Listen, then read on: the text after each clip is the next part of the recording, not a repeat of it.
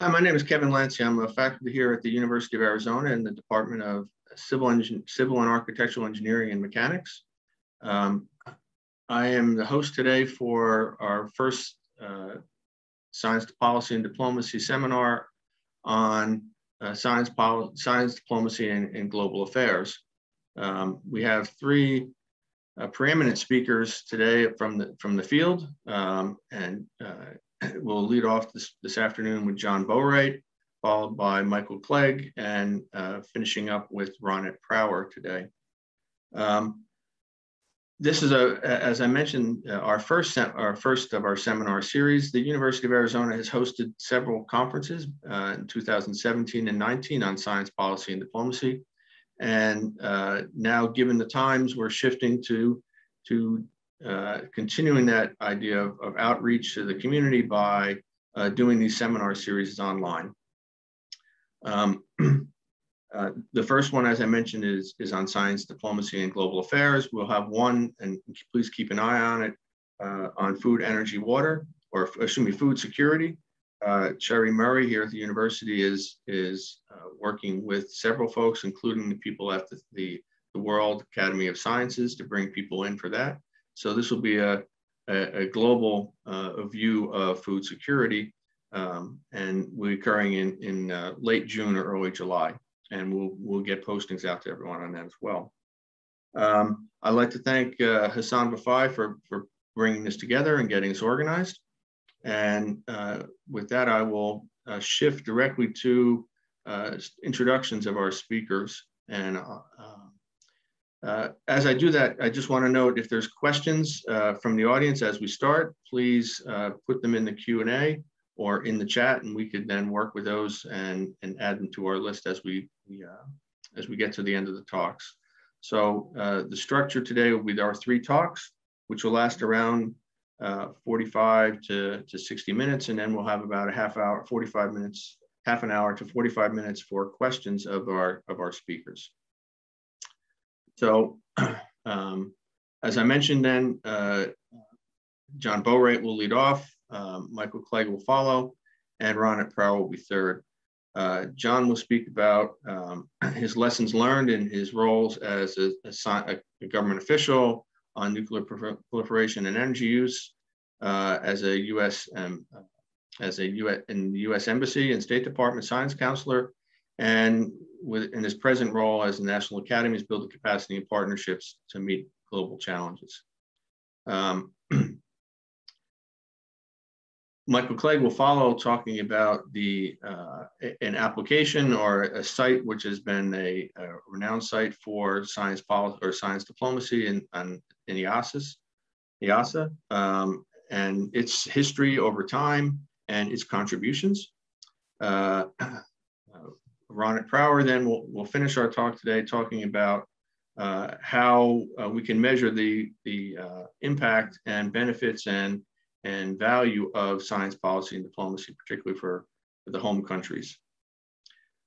So as I mentioned, John Boatwright will begin today. John is the currently Executive Director of the Office of International Affairs at the National Academy of Sciences.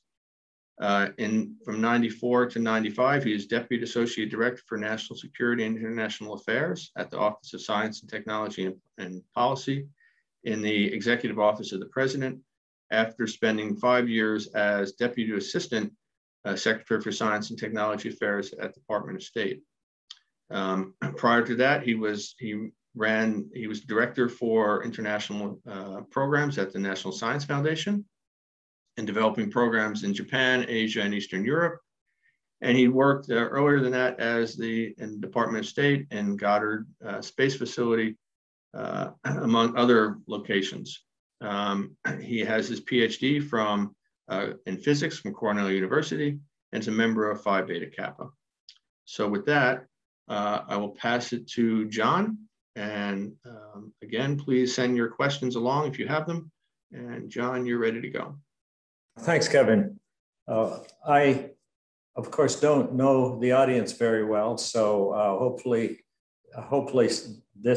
what I have to go through will be interesting to some and for those who know more about it, it may be provocative, and that's good for discussion.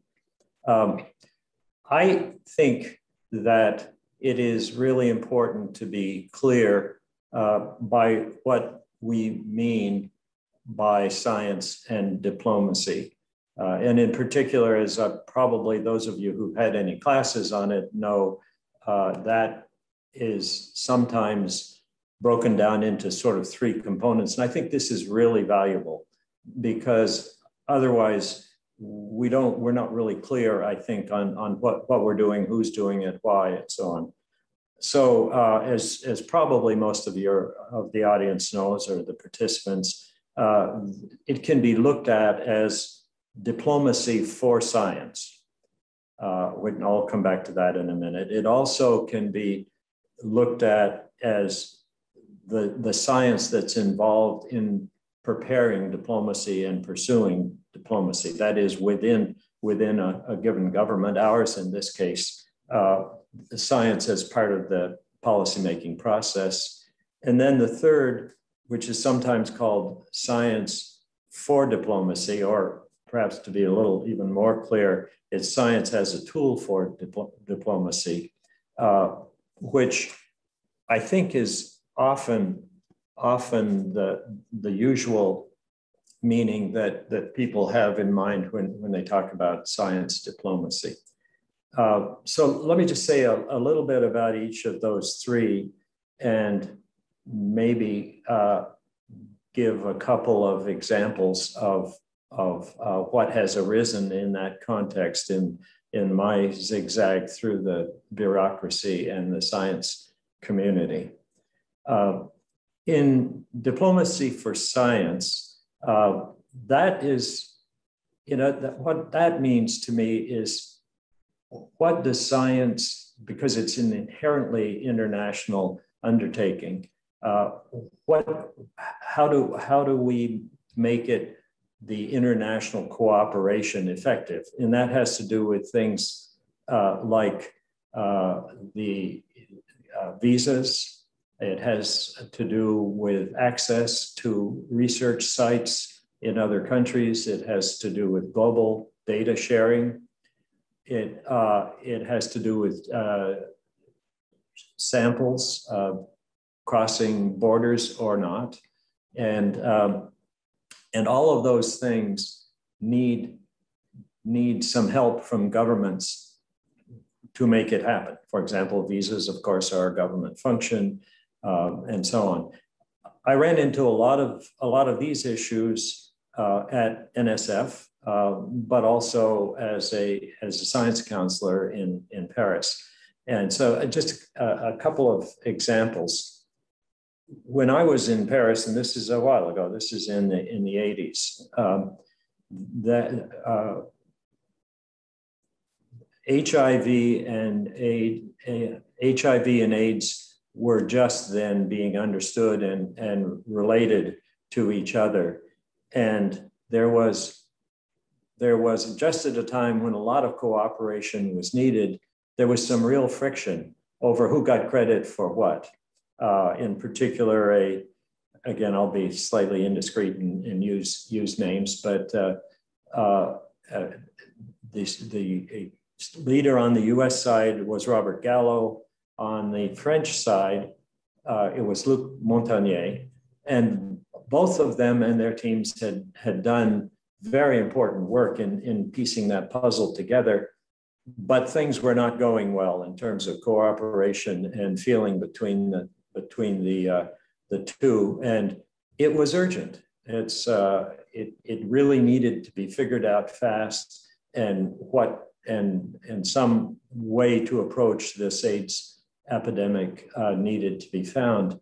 I remember I got a call from Jonas Salk. I had no idea he was alive, and I certainly knew he didn't know who I was, but he was calling to try to get me to organize a three-way discussion between him and the two teams to sort out a modus vivendi and a basis for active cooperation. That's an example of at least an encounter I had with diplomacy for science. Though the main ones that I listed are very pervasive, and they are not simple. For example, to do field work in other countries is absolutely critical, and for any of the field disciplines, biodiversity, the earth sciences, and so on. And that is a whole culture of how to do that appropriately. And the key being that, in general, access to information and cooperation is built by peer-to-peer cooperation rather than one country simply opening the door and letting the researchers from the other country in. And that is a way to build trust in basically as to what's actually going on and whether things of value are being exported and so on. And so that has become a cornerstone of international cooperation, of international access to other countries, that cooperation is basically a cornerstone. It essentially is a way to build trust and understanding. And trust, I guess I've been thinking a lot more about trust in the last few years, but that's a really, really important part of our whole of society issues in general, but in this case, science. And we know, and from recent experience and what the state of international affairs are now, that trust is an extremely important context for success, also in the national context, but in the international context, which we're talking about now. Secondly, the second category that I listed was science in diplomacy. And what I mean by that is, as a country, in this case us, the United States, makes its foreign policy and pursues that foreign policy, it needs a lot of science. And I saw that certainly in working on arms control, where this was early days, right after the Non-Proliferation Treaty, but there was a proliferation of spreading of nuclear technology called Atoms for Peace, without an awful lot of thought as to what might be some of the security implications for that. And so I was part of quite a group of scientists who were hired in the US government. However, and this I think is another mainstream of how things are best pursued. Almost always, the scientists in government were working very closely with a large number of top-level scientists outside of government. And that, as I think probably everybody knows, is just absolutely essential in big questions like climate change and sea level rise and so on, oceans issues, and global health, which of course the crisis we've all been living through for the last well over a year is a quintessential global challenge, and all of our governments have needed to supplement their expertise within the government by calling in the best of the science community to help in various ways. In this case, as you know, heroically, to produce vaccines in times that were essentially unthinkable until it just had to be done. so this idea of science in diplomacy, that is in preparing to pursue national interests, is kind of an all hands on deck, and it just by its essential nature calls on scientists throughout the country. One example of that's been sustained for many years that I learned about both as a government official when I was in the Arms Control Agency in the State Department, and then outside now at the National Academies, is the National Academies Committee on CSAC, the Committee on International Science, International Security and Arms Control.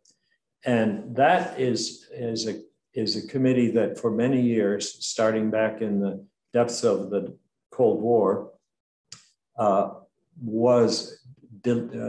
developed dialogues with counterparts starting in the Soviet Union, continuing in Russia when the Soviet Union became Russia, but also quite soon after the Russian series, a similar kind of interaction with top-level scientists from China and to some degree from India.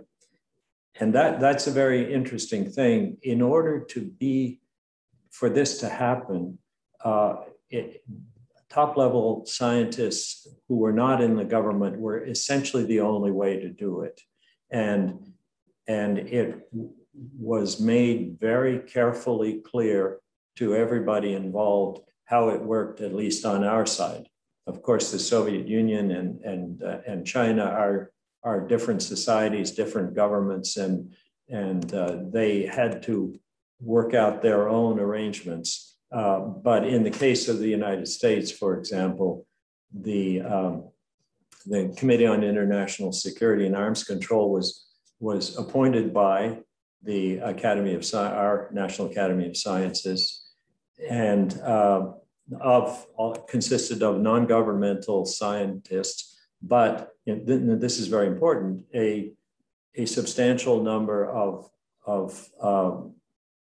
rather recently retired high-level military people and people from the security fields in government. So it was a non-government, is a non-governmental discussion, but very well informed by top-level expertise. It's been extraordinarily valuable in reaching common understanding as to put it quite simply, what can go wrong with a world full of many thousands of nuclear weapons and imperfect communication and hostile relationships.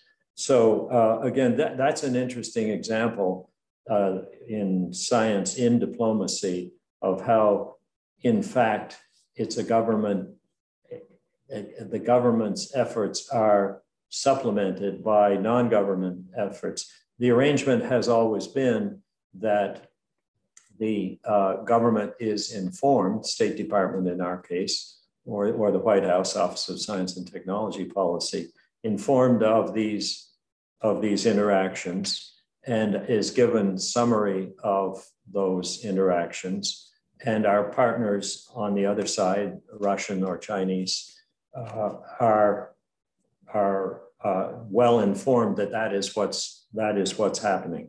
But it has allowed positive and effective discussion and exploration of things that just is very difficult in the let me just check. Okay, so the third category, science as a tool for diplomacy, is what a lot of people mean, and it's in this case I think it's something we need to be careful about. The international cooperation in science is a natural thing. It's an extraordinarily powerful tool just by its nature for international understanding. It is literally a global language, and it is critical in solving common global problems. So it's really very powerful. Um, and in the course of international cooperation, the personal relationships that are built are very, very important.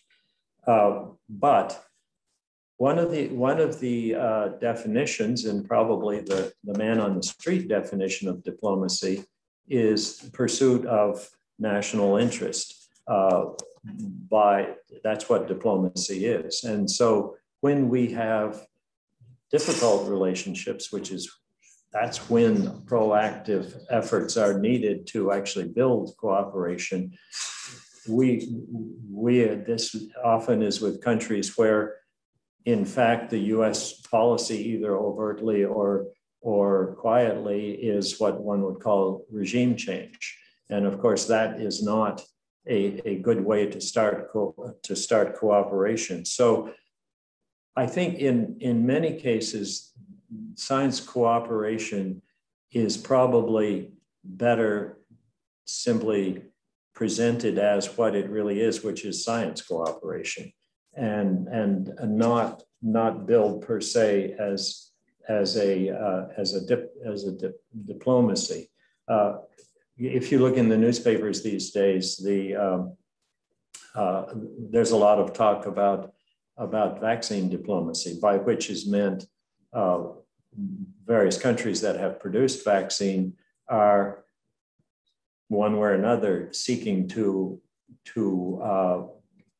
use that access to vaccine in their interest in terms of relations to other countries, whether it's economic or economic dependency or agreement on divisive international issues. And it's a tricky thing for a couple of other reasons.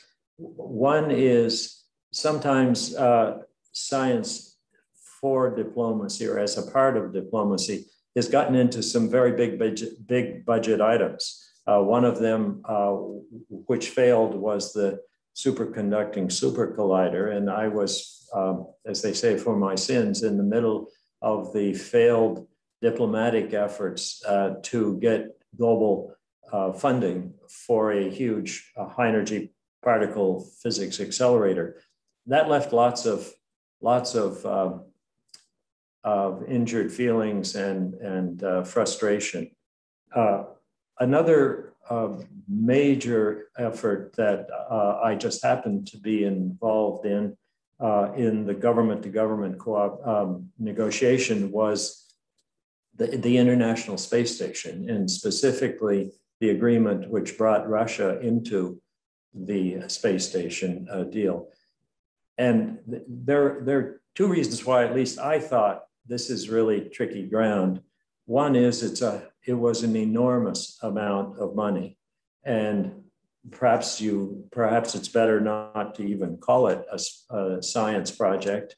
It's not quite clear what's the right term, but it was billed as a way to do very exciting science. And a lot of the science community that I was listening to felt, well, it may be a way to do some science, but it's a terribly expensive way to do some modest, to make some modest gains in some modestly interesting scientific questions.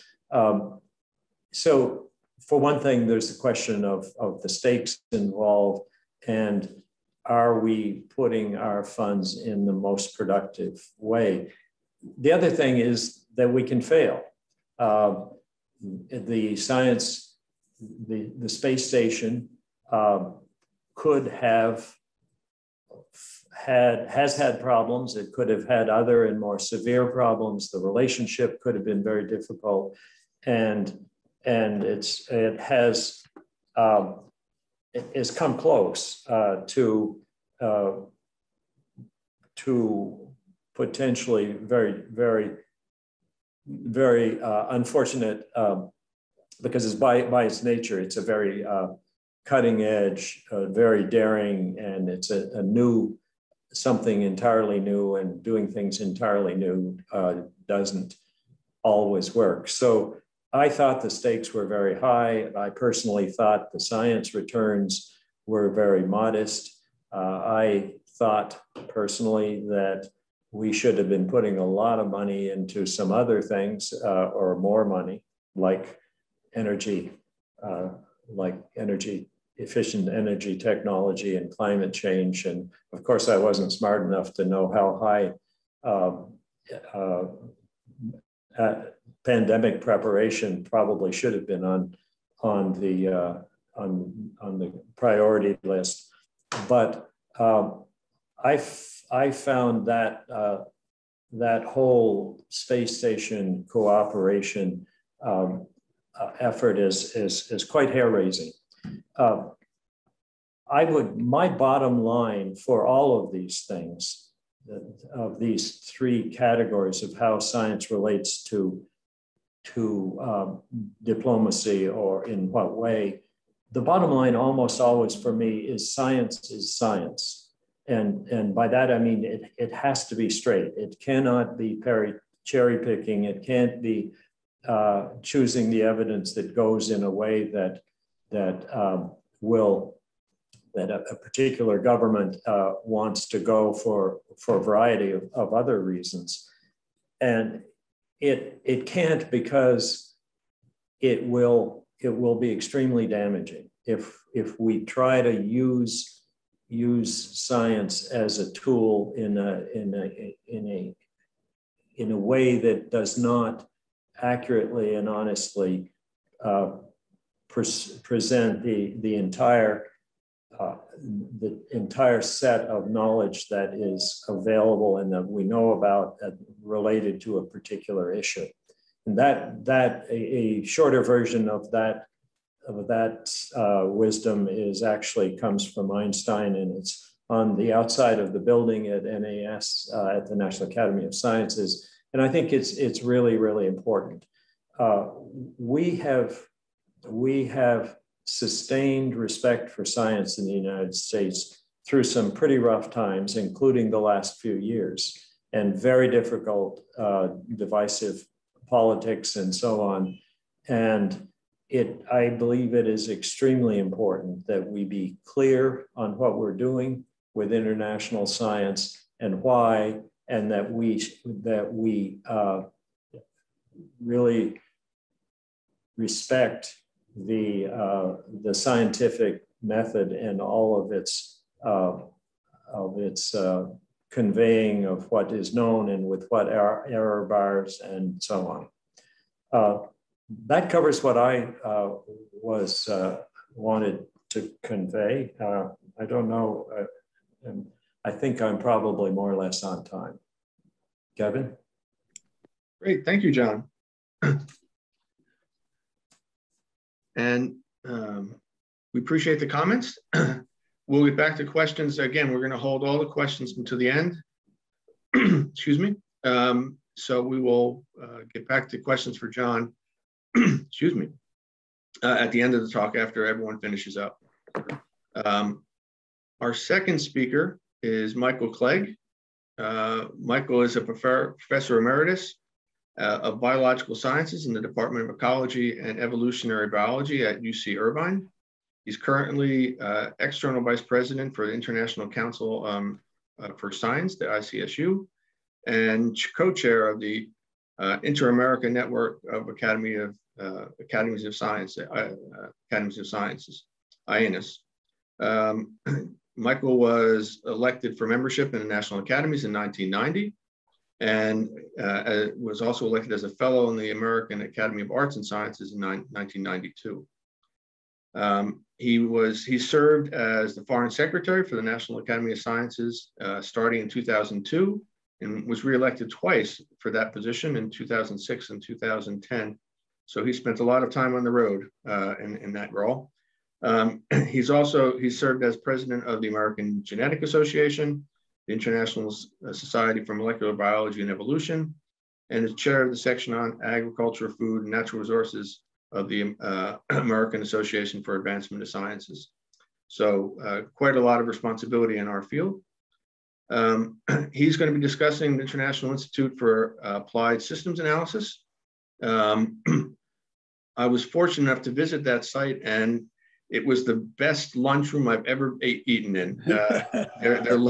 He may show some photos of the site. It's Schloss Luxembourg, which is a former imperial palace in Austria.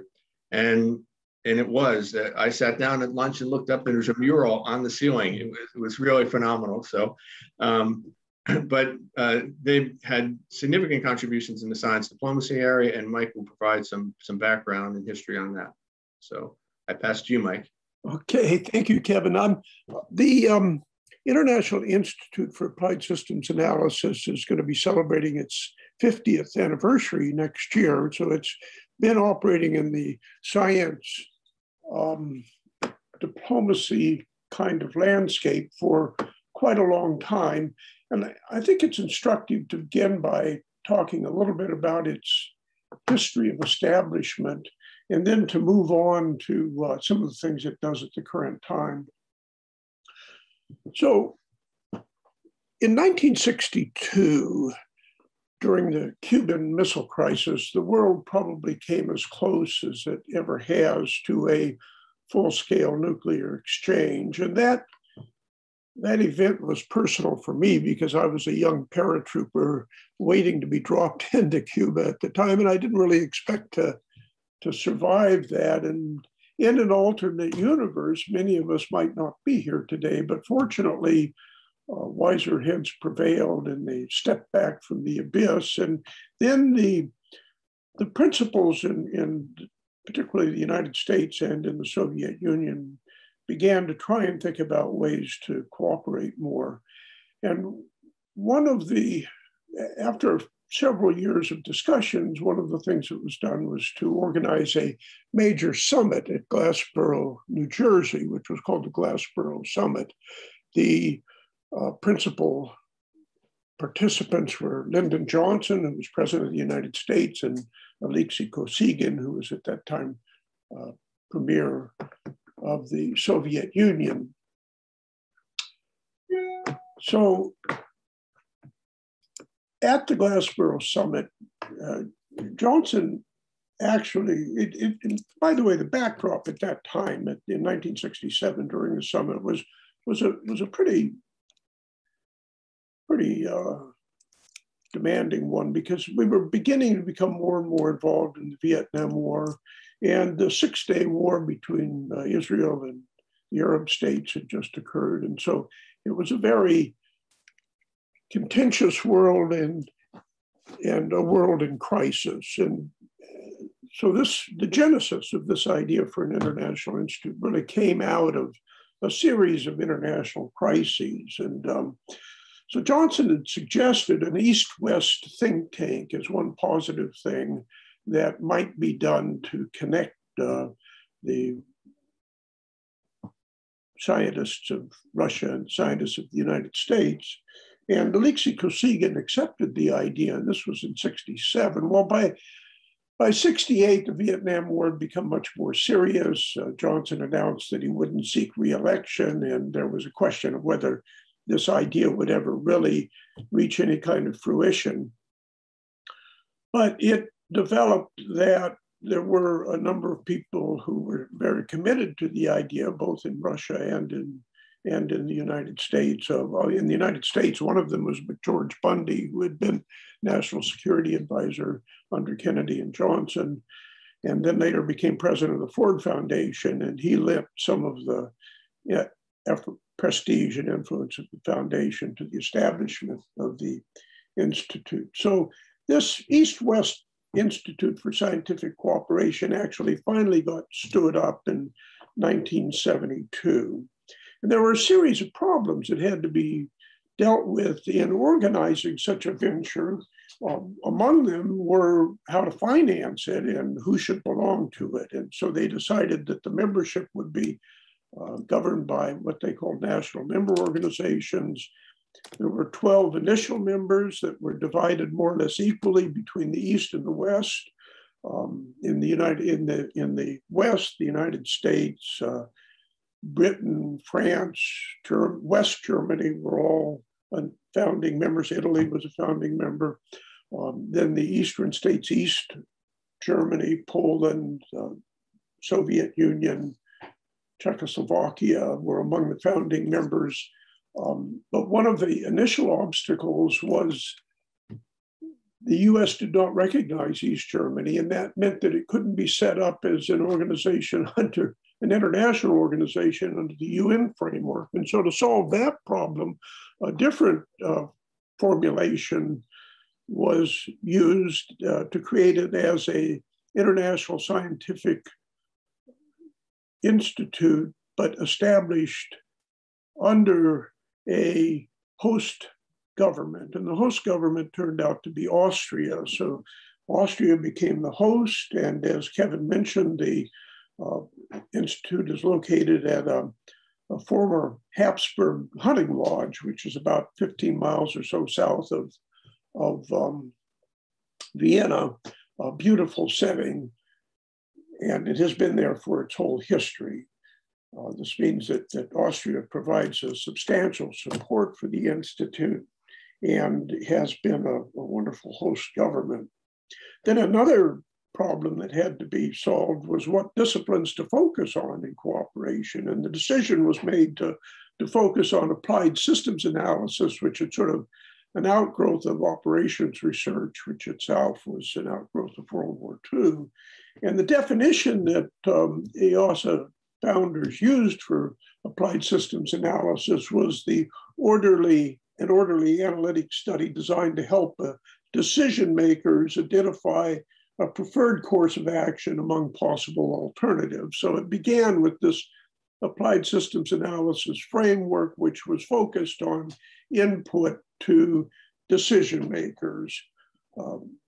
Another question that had to be solved was what language would be the official language that EASA would operate on. And the final decision was to use English as the operating language. Then an organization for the Institute had to be agreed on, and it was agreed that the Institute would be managed by a director. The first director was Howard Reifa, who was a statistician and decision theorist from Harvard, and who had played a key role in the initial decisions to establish EASA, and that it would be governed by a council which was composed of the governments that were providing the contributions that supported EASA. And the council initially was shared by German Gaviciani, who was at that time head of the Central Organ for Research and Technology Policy in the Soviet Union, and also happened to be the son-in-law of Alexei Kosygin. So there was a fortunate circumstance where there was a direct commitment at the highest levels of government to the success of this institute. The Institute got off the ground very well and focused on building international, interdisciplinary teams that used advanced systems analysis to study a whole host of global challenges, both longstanding and emerging. One of the emerging global challenges that it began to study very early on was the issue of climate change, and it made important contributions to how we approach climate change over the years.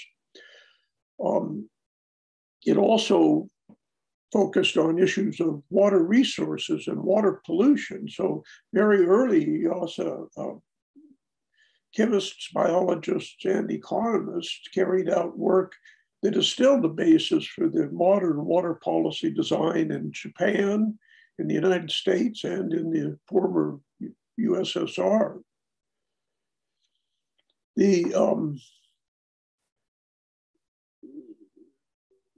So EASA got underway with an initial budget of approximately $10 million, and it operated at that level through much of the 70s and 80s. During the early 80s, mid-80s, the Reagan administration in the United States decided to withdraw from EASA because somebody in the Reagan administration discovered that there was a US-supported organization cooperating with the Soviet Union. But despite the US government withdrawal, there was a serious effort mounted by some the U.S. science community and philanthropic foundations to continue to maintain the U.S. membership in EASA. And then during the George H.W. Bush administration, the first Bush administration, EASA was the U.S. was brought back into the U.S. government, into EASA membership. And that withdrawal and return of the U.S. government has been kind of a common story. It's a challenge to keep a number of member countries participating in an organization like this. So there is a flux in membership over time. Today, there are approximately 22 member countries in EASA, which span the globe. So we have members in Africa, Egypt and South Africa in particular, in Asia, Japan, South Korea, China, Malaysia, Indonesia, India are all members of EASA. We have in the Middle East, Israel and Jordan is a provisional member, and Iran is a member. Many of the European states are members, including the Nordic states, Norway, Sweden, and Finland, Germany, Austria, of course, and the Great Britain. And then finally, in our hemisphere, the United States and Brazil are full members, and Mexico is an observer. So that's the current status of EASA in terms of its membership. The current budget is about 25 million euros a year. It's composed about equally of contributions made by the member states. So about 11 million euros a year comes from is in core funding from the member states, and the remainder is money for research grants and so forth that EASA administers, which are focused on programs of importance and interest to EASA. In 1990, the Soviet Union disappeared, and there was a question about whether EASA should continue, and the question was answered by broadening the institute and making it a player on a global scale rather than just the East-West axis that it had operated on before.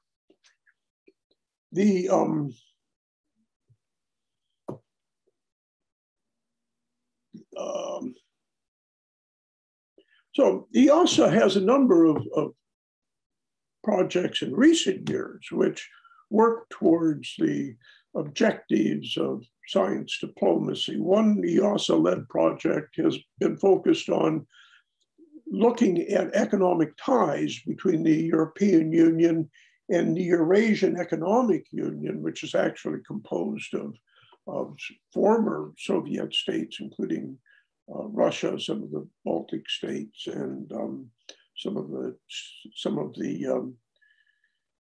Central Asian states.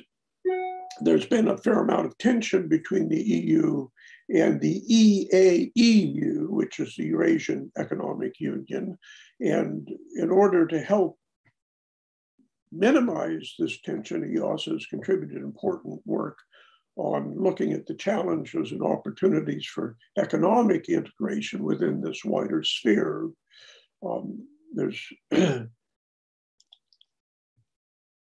EASA has served to provide a unique and depoliticized platform that allows experts and representatives to meet and discuss opportunities in this context and to work on barriers associated with closer economic relations. So EASA has played a significant role currently in areas that are important in economic integration. Now, I'm gonna, unfortunately, since I can't seem to access the slides that I had, I'm gonna just cite from some of the other things on the slides. EASA research has contributed importantly to international science change agreements. So for example, significant work done at EASA and in collaboration with other organizations help provide an understanding of how the world might achieve a 1.5 degree centigrade target for temperature increase owing to global warming. 12 EASA authors have contributed to the various IPC special reports on global warming that underlie the 1.5 degree target. And this all has played a key role in helping to facilitate the Paris climate change agreements. And another area of important contemporary work of EASA is research on novel disaster and climate risk insurance inducements. This work has actually led to international mechanism called the Warsaw Mechanism for dealing with these kinds of insurance risks. EASA has worked as a bridge builder and convener in providing the opportunities for economic integration in Europe. In times of deepest crisis between the EU and Europe, it's worked for a depoliticized regime. Let me just see if I can. Yes. Fine. In another area that EASA has worked in that I'd like to cite is global energy problems. A few years ago, EASA launched a major global energy assessment, which has played a big role in helping guide UN targets that were set under the Secretary General's Sustainable Energy for All program, and also become a basis for the Sustainable Development Goal number 7. This effort was actually led by Naki Nakasinovic, who you all know in Arizona because he participated in some of these previous events that you've hosted on science diplomacy. EASA's also worked in a number of areas where there are transboundary issues. One major transboundary issue is in the area of air pollution. So EASA's worked to provide evidence on policy options to decision makers and international negotiators in Europe on environmental treaties that sustain that reduce multiple air pollutants, particularly sulfur dioxide. So there's a conventional long-range transboundary air pollution in of the United Nations Economic Commission for Europe that involves 51 countries where EASA's work has made a significant contribution. There's the EU National Emission Ceiling Directive, which includes 28 countries where, again, EASA's work has been informative. And finally, a EU Thematic Clean Energy Strategy, again, involving 28 countries. These have recommended pollution reduction measures based on EASA computer models, particularly one known as the Gaines model, and have helped minimize negative health and environmental impacts to the benefit of all of Europe collectively. Different area of transboundary chain challenges involve food and water and energy issues. And one example from many of EASA's work in this area concerns the effort to use integrated solutions for water, energy, and land, which combines systems analysis in dealing with and promotes extensive stakeholder engagement and dialogues to meet water, energy, and land demands in the Indus Basin, which is, as you all know, a transboundary basin shared by both Pakistan and India, two countries which have a long history of conflict. EASA has also tried to help support science diplomacy efforts by organizing a global meeting of science advisors in ministries of foreign affairs, which actually was one of the last face-to-face meetings held at EASA. This was in November of 2019, just before the pandemic started and the world went into lockdown. In the last couple of years, EOSA has actually worked to articulate a new research strategy for the decade of 2021 to 2030. And this strategy has several pillars, one of which is to emphasize work on the twin problems of production and consumption. Another pillar is to focus on biodiversity and ecosystem services. And a third pillar is to focus work on the broad themes of equity and resilience. And then within those pillars, there'll be a focus on specific areas like population and behavior, technology and innovation, economy and society, governance and institutions. Under this broad research strategy framework, EOSA is now in the final processes of developing a specific research plan for the next 4 years. Now, let me just conclude by saying that EOSA has about 350 scientists and support staffs who come from all of the participating countries, so it is very broadly international, and it has had a long and proud history of contributing to solutions for major international problems and providing those potential solutions to decision makers in a way that has helped their implementation at governmental levels. So that's and I'm very sorry about not being able to show the presentation. I hope I'm still with you. Yep, you're still with us. We heard you.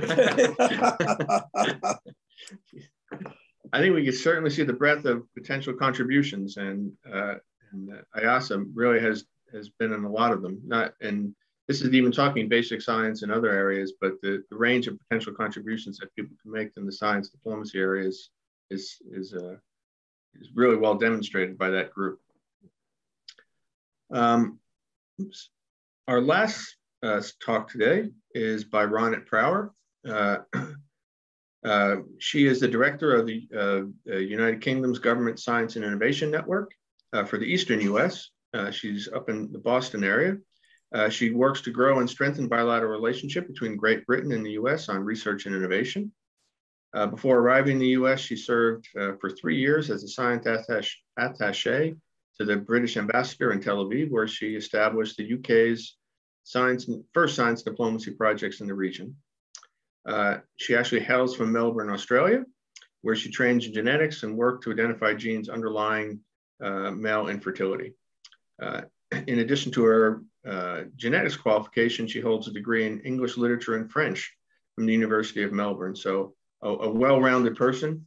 And she was at our conference in 2019 and gave a great talk. I think we will hopefully get a similar one today. I'm sure we will.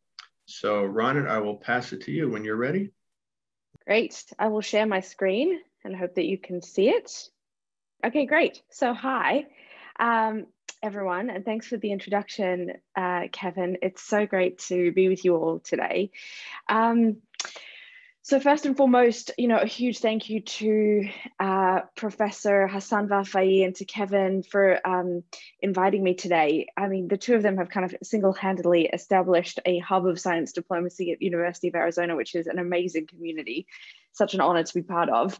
And the work of the STEM Diplomacy Initiative has just been astonishing. It's given rise to a hugely impressive set of publications and conferences. So if you haven't done so already, I would encourage you to peruse them and consider attending one of the events that Professor Vafai and his team curate when we're able to gather again. Those have been sort of hugely enriching for me. So I'm looking forward to coming back to U of A at some point. And so thank you to the University of Arizona team for convening us today. So as Kevin mentioned, I am an active science diplomat rather than a sort of scholar of the discipline like Professor Vafai. In my current role as the director for the British Foreign Office's Science and Innovation Network for the Eastern US, I represent the US government here the UK government, sorry, better not get that one wrong. I represent the UK government here in the US, and I oversee some of the elements of our bilateral scientific relationship, and my team works to sort of nurture and promote that relationship. On this, my always introduction slide, are some of my favorite illustrations of the parameters that John helpfully laid out in his opening talk.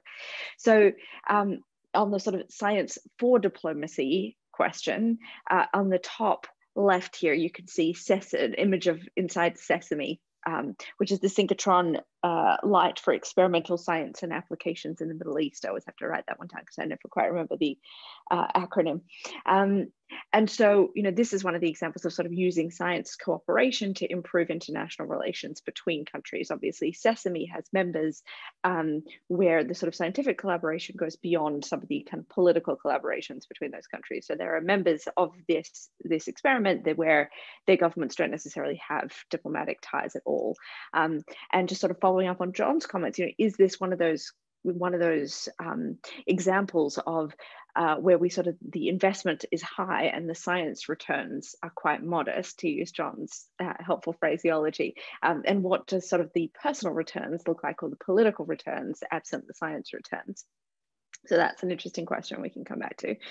And then you see the bottom left of this slide is obviously an illustration of science in diplomacy. So informing foreign policy objectives with science advice.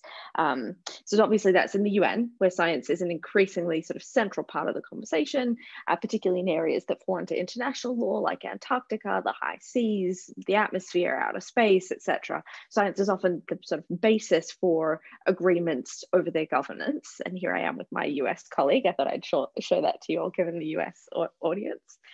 We're desk mates, which is a lot of fun. And then sort of finally on the right, you see an image which for me represents the sort of diplomacy for science side of things.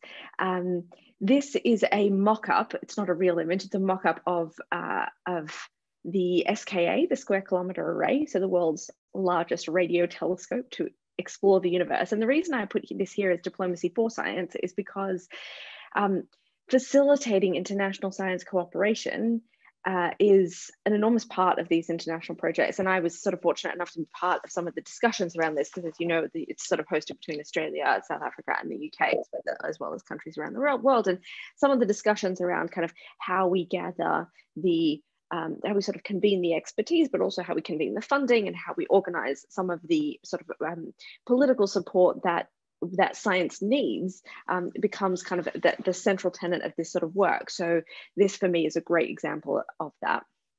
So how do I move to my next slide in this screen sharing situation? Oh, there we go. Okay, so I had initially thought that I would present to you some recent work on sort of measurements and metrics for science diplomacy, but having just kind of heard John's astute commentary on the role of scientists in government service, and sort of Michael's analysis of a long-term science diplomacy case study, I've pulled up an older set of slides. I think it might perhaps be a little bit more useful for me to zero in on a different kind of case study, viewed through the lens, I suppose, of my own role as an active science diplomat in a government service, which is not the US government service. So I think this might sort of lend some texture to these discussions, as well as perhaps an international perspective. And it might also come at John's extremely relevant challenge on the third paradigm of science diplomacy, and perhaps allow us to have a more robust discussion there. Also sort of addressing Joel's question in the chat. So this question of using science in the sort of the enterprise of diplomacy. That said, we can sort of absolutely return to the question of monitoring and evaluation as we progress, but I realize that not everyone is a data science nerd like me. So perhaps this will be, will allow us to have a bit more of a meaty discussion on that third science diplomacy paradigm. On that note, though, I should give a brief disclaimer before we dive in. So today I'll speak to you about my sort of personal experiences as a science diplomat, how it's felt for me as an individual to be working at the intersection of sort of science, government, and society on some of these science diplomacy initiatives. But my comments will sort of be about my own personal opinions and experiences rather than those of the British government. So I should just make that clear at the start. So what I think I'll do is I'll sort of home in on two different stories, stories of kind of seminal moments in my career, which to me illustrated the power and the potential of science diplomacy to really change international relations. And for each of these stories, what I'll do is I'll tell you the context and the sort of need that we encountered, the program we then devised to as kind of our contribution to solving that problem. And then I will be quite frank and honest about some of the challenges we encountered. And then I'll give you a sense of the sort of interim outcomes of those programs. Before we dive in though, I realize you do not have to be a particularly good linguist to realize that I am not, in fact, British. I am Australian. So I won't kind of go into all of the sort of how I got here and why, you know, sort of how an Australian ends up working for the Brits. But what I think I should do is tell you why an irreverent Antipodean such as myself would want to serve Queen and country in the British civil service. So I thought I'll just spend a quick moment telling you about the British approach to science diplomacy and sort of what motivates me to sort of be in this particular paradigm for 7 years now, actually. So I mean, this is a little bit of a slide on UK science diplomacy, and it's the answer to why an Aussie would want to be working for the Brits. And in part, that's of course the world-class UK science that I have the honor of representing. But to go beyond the scientific community and more specifically to sort of science diplomacy, the UK has what I consider to be an inspirational and like an extensive history of science diplomacy. I think the UK has been a pioneer in both science diplomacy practice and science diplomacy scholarship. So I always start out by saying that in the 1700s, the British Royal Society appointed its first foreign secretary, Philip Zollman. And his role was explicitly to maintain relationships and share expertise with scientists all over the world. That was his mandate. Now, just for context, it took another 60 years before the British government appointed its own Secretary of State for Foreign Affairs. So in effect, we always like to say that the UK was doing science diplomacy before it was doing any other kind of diplomacy. You fast forward 150 years, the UK sent its first accredited government scientific representative abroad and actually sent them to the US, the beginning of the special relationship, you might say. That gentleman's role was in many ways the precursor of mine. So, you know, he was a representative of the US government, of the UK government, there you go, I did it again, the UK government in the US. And his job was to maintain that relationship and to strengthen it. Fun fact, he was actually the grandson of Charles Darwin. So there he is up on the left there. He was also Charles Galton Darwin, and he was appointed to be the director of Great Britain's Central Scientific Office in Washington, DC. But, you know, it's important to say that the UK's commitment to science diplomacy isn't just sort of Downton Abbey style history with Darwin's and others and, you know, beautiful Foreign Office buildings, which you can see there. It's very current. So, you know, fast forward to 2010, the Royal Society authored what is perhaps the seminal piece of work on science diplomacy of the decade. And it was authored together with AAAS. It's referenced here in case you want to see the reference later on. It's called New Frontiers in Science Diplomacy. So, it sort of lays out the three paradigms that John mentioned earlier. They derive from this paper. And it's not just a kind of landmark report here or there or a particular action or activity. It's actually a significant shift in modus operandi. The UK government was pretty early to appreciate the sort of changing nature of diplomacy and to adapt its foreign service accordingly. So, you know, case in point, when countries send ambassadors abroad, they send them with key staff members attached to them. So hence the French term attaché, you are attached to the ambassador. And, you know, these are sort of the technical experts who are assigned to the staff of a diplomatic mission. It might be a political attaché or an economic attaché or a cultural attaché or a military attaché. And rather than having science as a subset of other portfolios, as many other countries did, the UK recognized early that it would be good to invest in specialized science attachés. And if you think about it, this makes complete sense. And it's in fact a sort of critical level of specialization. You know, we know that not everyone speaks science, and an economic attaché might have the language for IP, but not for PIs. And the military attaché might be able to discuss global security, but not necessarily food security.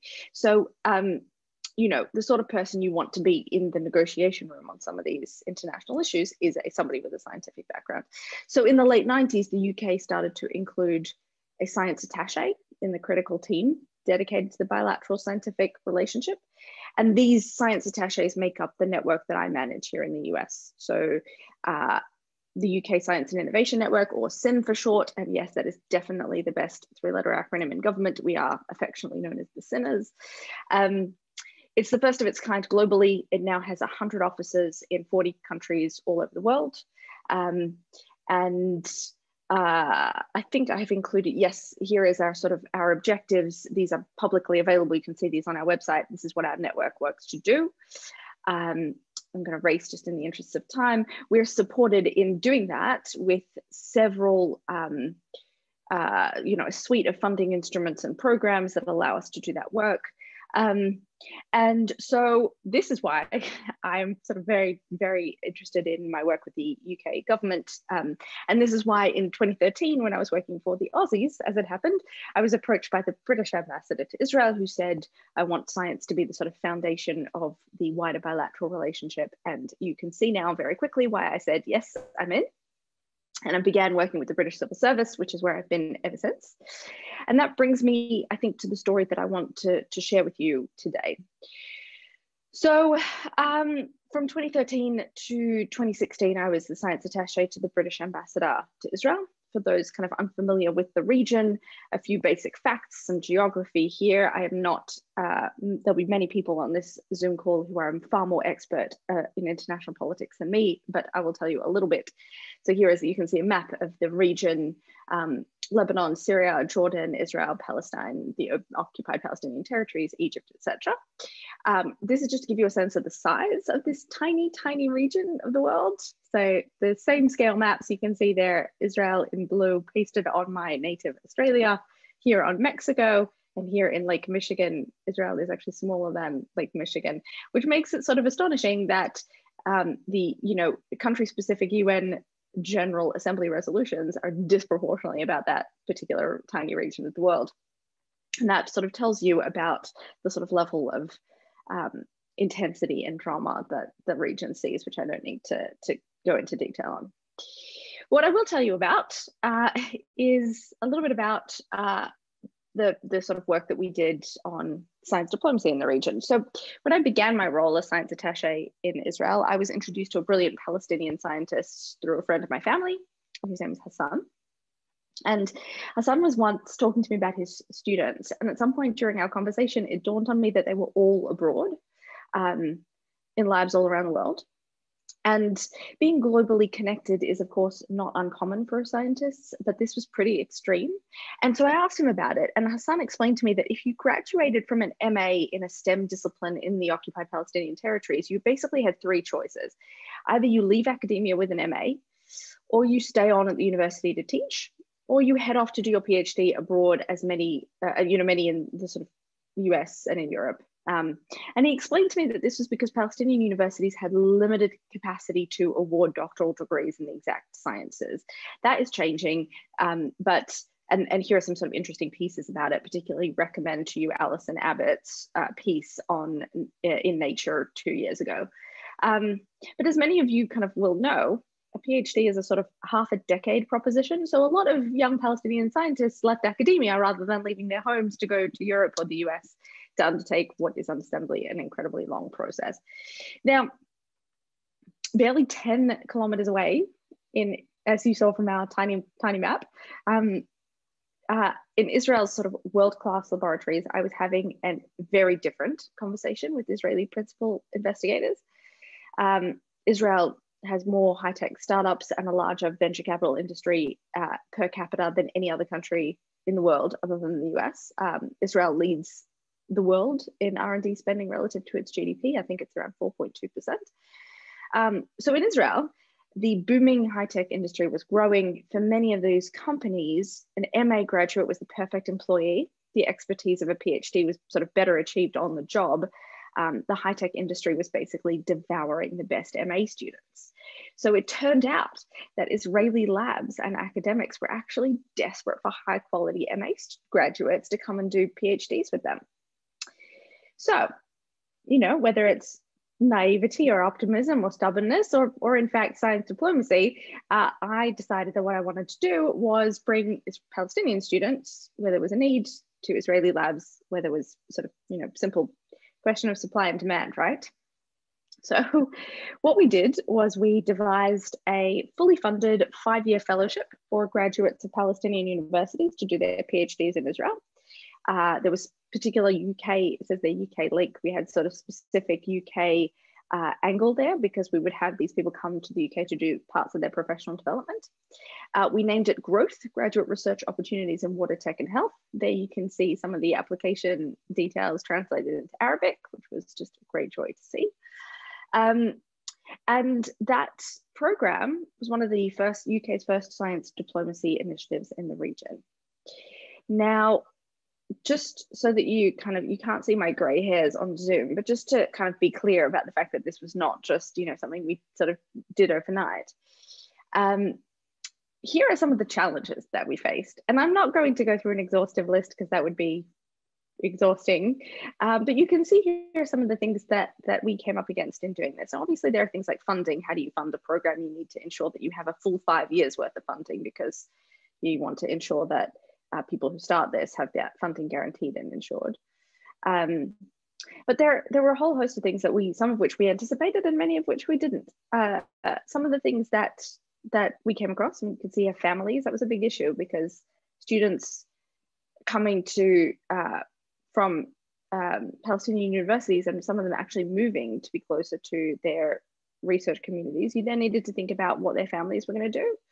And that involved work visas and things of that nature. Language. So, you know, some of the wild Palestinian researchers that we were working with had excellent English. Hebrew is another story. So sometimes we actually ended up providing some additional language resources. Visas and travel were a huge issue. People who were living in the West Bank and how, like, you know, some of them were going through checkpoints and it was taking them 3 hours a day to get to and from their labs. Publicity was one of the biggest things that actually a challenge I did not anticipate, because how do you advertise to graduates from Palestinian universities where, you know, it might not be obvious that, like, you know, obviously these are brave and curious young minds who we want to support, who are interested in this, but it's not that easy to pop an ad in the, you know, local Palestinian paper and say, hey, come and do a PhD in Israel. So how do you get the word out to excellent researchers? So all of these were sort of challenges. I'm happy to talk about how we kind of came across, how we, you know, addressed any of these particular issues. Here's the status. So these are some of the amazing fellows of the growth program. There is the British ambassador in the middle there and yours truly. There are lots of people behind the camera, standing behind the photographer. And it's important for me to say that just because, you know, some of the people who took part in this program did so with taking on a sort of enormous personal risk as well to them and their families and their own safety. So they sort of didn't want to ever sort of be in front of the camera. That was something that was very important to them, and obviously something that we sort of took very seriously and really respect. The need to kind of protect that privacy. The growth program is something that kind of, I think it really illustrates the power of science diplomacy to change relationships in the region. I once took a senior diplomat to visit one of the labs where we had some growth fellows, and we walked in to find one fellow holding the baby of another one who had just dashed out to prayers. And I think that sort of nothing can really replace that moment for either me or the visiting diplomat who was expecting a PowerPoint presentation, but instead got this incredibly human moment of kind of connection that I know will sort of endure over many, many years. And so I think these are up to their third cohort now. And they're incredibly special people, and it's just our job to sort of support them. So I'm running over time. I do have another couple of examples of science diplomacy programs in the region, lots more challenges as you can imagine, but we can talk about those in the Q&A if that's helpful.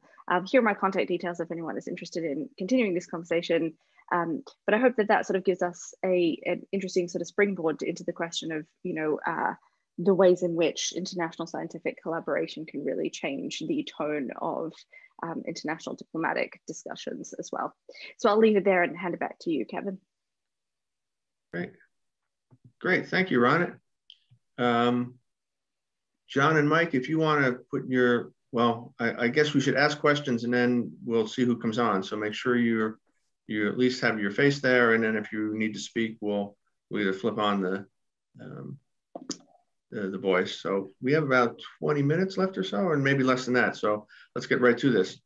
A couple of questions from the audience that came through, somewhat with the idea of what we can gain from science diplomacy. If you read the first question, I'll sort of paraphrase it here. Essentially, trust building, international understanding are valuable diplomatic goals in themselves. And this is not advocating the use of science as for some ulterior or specific political end. Can you comment on how that is that the beliefs of science diplomats, science diplomats, or are they looking specifically for specific ends and outputs of the relationships you're trying to develop? Just a quick answer. I think that the science community in general has been magnificent. And I mean that around the world. It has been easy to sign up absolutely top world-class people. It's remarkable how few problems we have. And of course, scientists, being real people, in fact, sometimes very real people, very colorful people, do have personal attitudes, and they aren't all the same. Israeli scientists have a very interesting spectrum of attitudes on some tough questions. But no, I just, my hat's off to the science community for actually doing it right. The problems that I alluded to almost entirely come from outside the science community itself. It's my kind of rough answer to that. I certainly agree with John. I think my experiences during the years, particularly when I was foreign secretary of the Academy, traveling around and meeting the science communities around the world, it was really impressive how willing and anxious people were to engage, but also much of the leadership of the science community outside of the US had received international training in the course of their careers, often in Europe or in the US or abroad. And so they came to it with a very global perspective. Yeah, I mean, I think from my perspective, like Joel, it's an excellent question. And, you say in your question, it's in every country's interest to engage in trust building and international understanding and cooperation. And I think that's true. I think I might even go a step further than that. It's in every country's interest to help other countries engage in trust building and international understanding and cooperation. And I think, for the UK, there are actual sort of funding schemes that are available to UK diplomats to use in the context of the Middle East in order to sort of support programs like this. And I think you see also in sort of, in terms of like aid structures, so many of those are, available to career diplomats to support initiatives that will, in the long term, create sort of global stability because they encourage this type of cooperation. And I always sort of said to my colleagues who worked on those programs, it's all very well, funding programs for, kids to do summer camp together. But if you fund, scientists if you give them a joint problem and some funding to work on it together, that is the kind of glue that will stick people together for a very long time, especially sort of early career scientists. So, yes, I think not only do you make a really good point about how this serves a national interest, I think, that countries that sort of have aid structures invest in this really consciously because they do see it as part of their national interest. Great, thank you. I'll follow with Dave Pietz's question, the second question that came through, and now it moves to the other side where a relationship we're trying to develop has some self-interest on the other side. And how do we react to that? And he talks specifically American, but I think this could be generalized that how should the community react when we're acting in good faith and we see a perceived gain is the objective from the counterparts.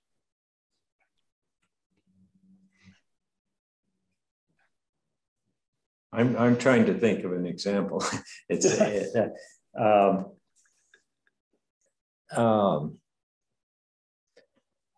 yeah, well, you know, I'm not sure this isn't this is a tough question, but right now there are a wide range of aspects, let's say, of the U.S.-China relationship, which do raise some questions. I think I think that I would stand by what I said, even in this rather difficult situation in some aspects of our relationship with Chinese scientists. I don't know of the problems that exist really coming from scientists, and I can give you, and this is really maybe over the edge, but about, you know, in the first few days of COVID-19, we sent a message from some of these people who had known, between some of these people who had known each other in these dialogues of high-level scientists, and that talked about biosecurity and biosafety and so on. And they had relationships. And we sent it to, and this is slightly indelicate, but top-level people who corresponded to our CDC and who headed their science academy. We got a positive general response, which was frankly reversed by the government, and it took some more time than it should have to launch the real scramble, you know, to put together to sequence the genome and so on and so on. So I guess I would stand by what I said. It does happen, and things are difficult, but it almost never, in my knowledge, in my experience, came from the science community itself. Once again, I'd agree with John. The only example that I can think of that fits maybe a little bit into the question was the export of nuclear weapons technology through Pakistan and then elsewhere, which was in part the result of the actions of a particular scientist too. But other than that, I don't think most scientists. I think the ethos of science makes it unlikely in most cases that you get caught up in these nationalistic mindsets as seriously as maybe other players in the international landscape do. Okay. I'm going to pass on this one, Kevin, because it's a question about American diplomacy, so it's not for me to answer. Okay. But I can say the UK has sort of similar challenges, and these are kind of universal questions, I think. Right. Okay. This question came in before our today, so I want to make sure I get to this before we reach 1:30. If we can stay on, apparently, if we need to, if you would like, but. We do have some students out there and who are interested in this field. So the question is, are there certain steps that a student or young scientist could take to prepare for a career in science diplomacy? Maybe you could start with that, Ron, since you are the most recent in that field. Yeah. I mean, my career is entirely accidental, but I think I would say three things I usually tell people. The first is there are lots of internships around in different organizations, and I'm sure that the academies will have some thoughts on this as well. I know that for us, we have an internship. I will use this opportunity to tell you to think about it and apply for it. As I told you, we have the best acronym in government. We're the SIN network. So we call our internships a SINternship, because we're very clever that way. And so I would say, apply for things like this, do policy internships. It's really like, there are so many to choose from, and you can do them around your studies. I think most organizations are very understanding of the fact that sort of PhD students have cells to tend to, and they'll help you kind of do this in your own time as well.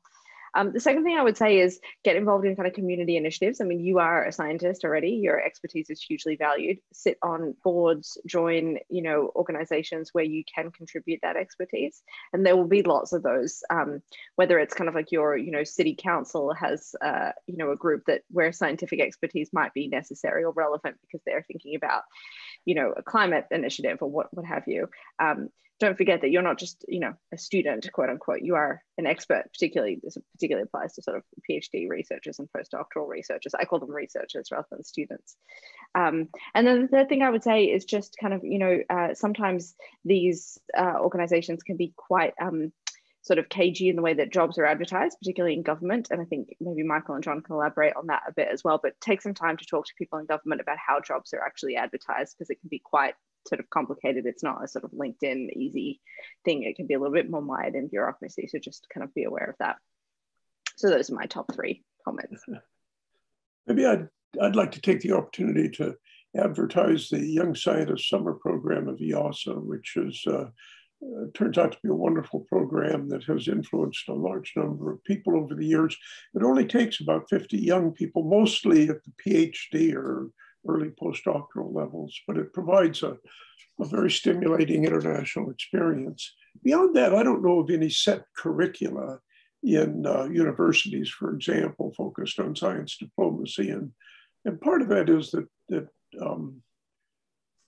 scientists don't have very many direct inputs into the decision-making community. I listened to an interesting lecture by Sir Peter Gluckman a week or 2 ago, where I thought he made that point fairly forcefully, that, for example, in UN organizations and so forth, the connections by which science advice ends up getting into those kinds of organizations is pretty idiosyncratic at present. And so I think there's a lot more to be done to develop a real discipline of science diplomacy. Yeah, I think Ron had a really good list for starters. I just agree with all of that. The other thing I would just add to that good list of ideas is pretty much everybody has some exposure to high-level scientists in their department or their teachers or whatever. And I guess I would add to that, again, Ron, it's a good list of things to do. Tell your professors what you're interested in, and that you want to do science, but you also are interested in its implications and its broader contribution to important things. Sometimes that can trigger some really interesting mentoring, and I mean, it did in my case, but I would add that to the list. There's actually another question. If someone wants to respond to seeing how we might even get people earlier than PhDs to be interested in science and work with the community, I think that there's a question that someone might want to reply to in the notes there, because it is, how do we we're catching people when they're graduate students, but is there a way to even develop them earlier on to get people interested and motivated about connecting science with policy? Can I give you a quick example? Sure, this is really exciting. I think you start at the beginning. There's a real effort underway by a lot of enthusiastic people around the world, but in the US, it's the main doing this at the Smithsonian. And they are developing science curriculum for kindergarten through 12 but they are deliberately integrating into that curriculum information that is directly useful in addressing some actual problems. And like learn about the first thing they did was a whole let's say set of learning experiences related around mosquitoes, and which resulted in information about how do you control mosquitoes in your household and immediate community. And that's grown into a whole series. And I just think there's lots that we can do, and that's just opens up a huge set of possibilities starting at the very beginning. Great, thank you. Yeah.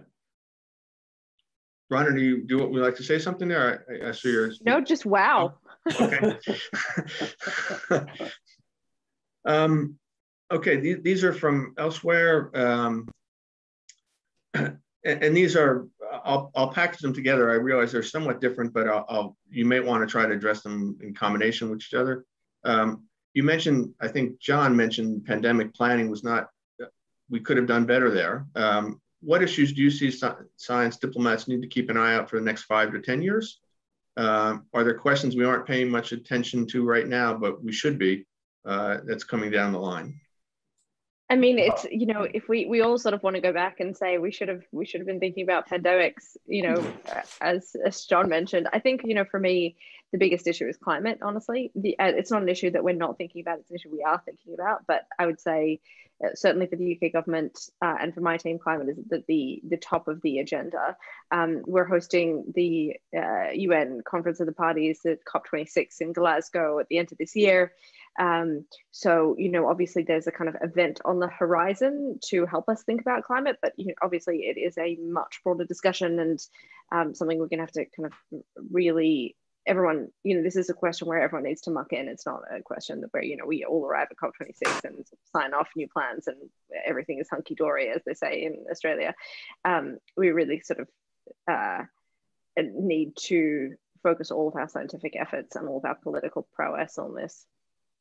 So yeah, that would be my answer. I think that's right. I agree. Climate change is huge, and one thing I think that we really need to do as a science community is start getting quite serious and quite specific about the costs of mitigation.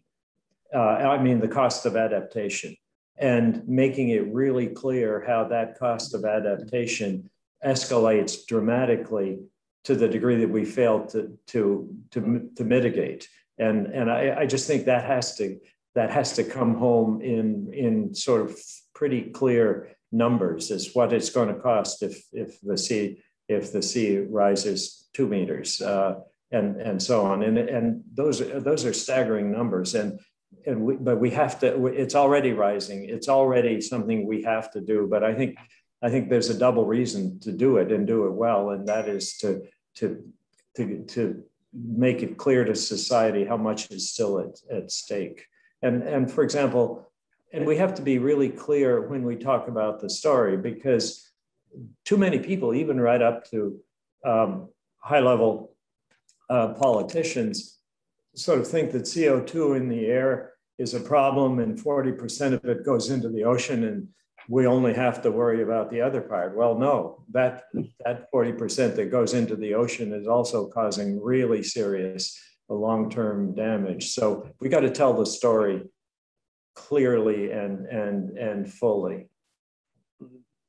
Yeah, I agree. I tried to think about that question as well. And some of the things that occurred to me were geoengineering, which is going to be out there as a potential option just because as the pressures get greater and costs get greater. And we really need to understand what the unintended effects might be. Food, water nexus is going to be crucial. It's certainly being revealed to be pretty important right now during the pandemic, and human genome modification, which is something that we're going to see more pressure for, I suspect.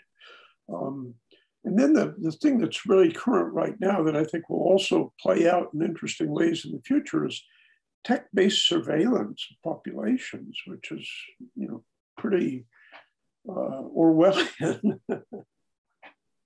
I will grab the last question, or the question I jumped over on in the Q&A here. It came up during your talk, Ron, and so you might want to see about it. Can attaches inadvertently perpetuate global inequalities? What can be done to ensure that all countries can participate on a level playing field as possible to ensure that we all have all hands on deck when it comes to science and science diplomacy? Yeah, I think that's a really good point. I think it's sort of, it's inbuilt inequality in the sense that some countries just have more money that they will invest in their global diplomatic apparatus, and the same goes for science diplomacy. So, you know, you might have some countries with like a beautiful embassy in whatever country, and they host one event a week, and they have, you know, great cocktails, and all of the, you know, important people attend, and they have a team of 15 science diplomats. But you're always going to have that inequality in the sense that governments will always have different levels of investment that they can put into their foreign presence, everything from the physical embassy to the staffing. But it is, and it is something I think that probably perpetuates inequality, although Michael and John will be able to say more about that from their experiences abroad. I think in terms of science diplomacy, one of the interesting parts about this is that it's actually not just governments. It's, you know, organizations like learned academies and like international scientific bodies that work together within these frameworks as well. So I think that is a great sort of a leveler, because you don't, you know, you're not talking about a government investing funding in science diplomacy staffing around the world. Fellows of the academy are elected internationally. The same goes for, you know, kind of academies in both the US and the UK. So I think that does sort of level the playing field, and it is a different forum for science diplomacy capacity that countries have that is less dependent on government investment. Well, just very quickly, there's also a domestic version aspect of inclusiveness, and if our diplomats and our scientists are all old white guys, that doesn't really work, and that's something that is really getting a huge amount of effort now, I think, in many countries, certainly in the United States, and that's a topic for a whole different seminar, I think.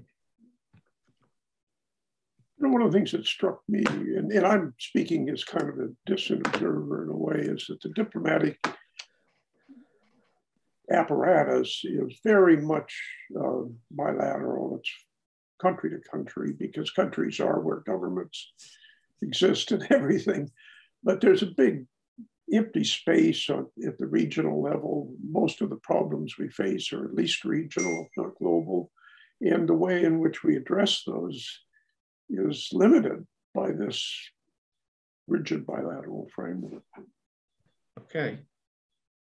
I think that's where we'll end. We're already pushing a quarter or 20 of, so I don't want to go too late here.